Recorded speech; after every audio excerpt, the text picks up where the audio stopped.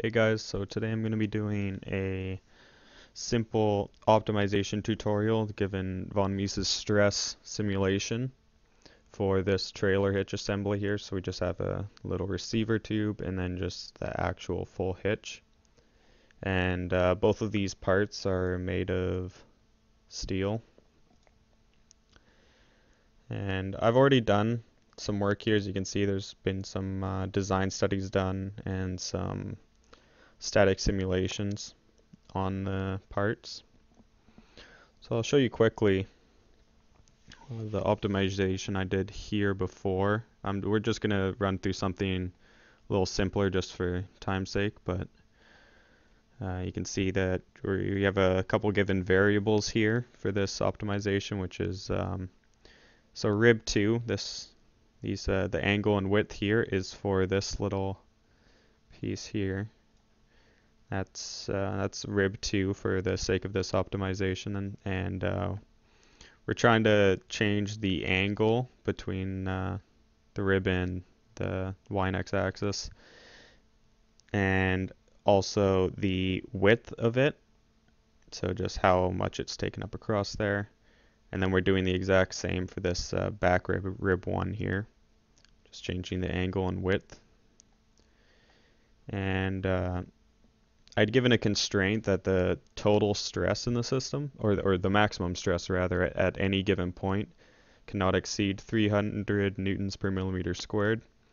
As you'll see in a bit, that does show up right around the ribs is the maximum stress. So I wanted to keep that stress down below maximum, and then I wanted to minimize the mass of the total system. So just kind of make this as cheaply as possible with as little material. And I'll show you the results of that really quick. We're not going to go too in depth again. So I ran a lot of scenarios, mostly a lot of angles with just some given standard widths, and came out with an optimized mass of 19.3 pounds with a stress well under my constraint. So that's all working good. And I'll show you guys we're going to use the same simulation here that we had done before for the stress. And that does get used in the optimization when you are constraining stress. So we have just two static forces, just a force down on the ball, and then a force backwards just from the pulling force of the trailer. And then obviously that downward force would be the tongue weight of the trailer pushing down. Gave both of these a mesh, both products, and then just ran this study, and we came out with some graphs that show, and there you can see right there is really the heat map for the von Mises stress is very centralized around the rib. There's a bit close to the front of the ball, but not nearly as much as on the rib. And then there's a little bit of a hot spot right at where the rib meets the lower arm there on the back rib. But that's compared to the front, it's not much. So this specific scenario is called static 3 just our for our study we're going to do. Now what I'm going to do is go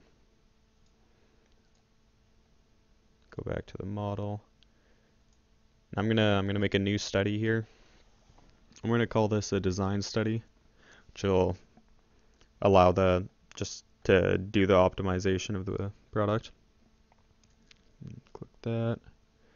Now we're back at what I was showing there, but we're gonna do this a little differently. We're just gonna do now. I already have parameters and everything from this, but I'll show a parameter here. If you're making your own parameter, you can use so for instance, I'll just make a new one here, let's call this the hitch height. And let's go into that, and it says select the model dimension you would like to link to this parameter. So an easy way to do that is just go into editing the feature, and you can see all the constraints and dimensions there. And if you're still editing the, and then see there's the angle, so that hitch angle right there, that 94 is actually that constraint there. So I can click on this dimension, and now hitch height is attached to that specific dimension. Let's just click OK on that. Now I can say that I want to, there's a few different ways to do this. I'm going to say that I want to range with step. Let's just say we have so the current height is 8. Let's just say we can range that from 6 inches to 16 inches. And let's give a 2-inch step there. So that means it'll try a 6-inch height, 8-inch, 10-inch, 12, 14, and 16-inch. Now we can add some constraints. So we could say that the mass of the system, let's just say it has to be less than, so we had about 19 pounds with a 8-inch height there. So let's just say it needs to be under 22 pounds.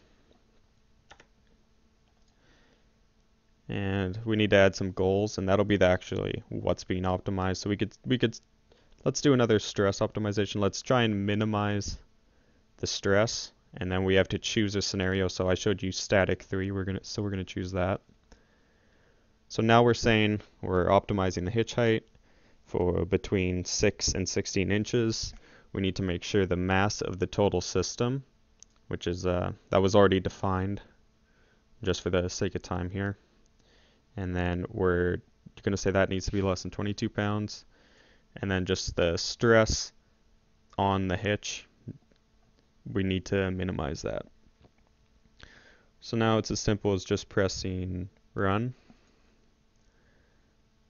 We'll just let that go out.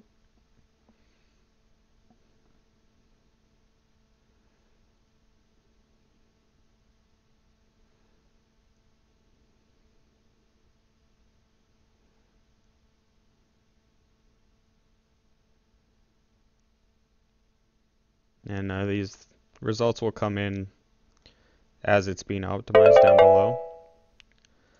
So if we look at scenario 1, you can see that there's an error here. So what that error actually is that this is too short. So it's not actually connecting to any of these. So it will throw errors if that does happen. And it won't actually optimize it. And then go back to another scenario. So now you can see these are some working scenarios is the ones that are white, and these are red because, as you can see, it failed our constraint. That mass needs to be less than 22 pounds. So these last 3 scenarios, although they have less stress maximum in the system, they failed just based on the mass there. So you can see that the optimal is actually the 8-inch that we already had, which is same as scenario 2 here. And as you switch these, it'll actually modify the part as you click through to see how it affects that. And yeah, that's I guess how you run optimization on a stress in Solidworks. Thanks for watching, guys.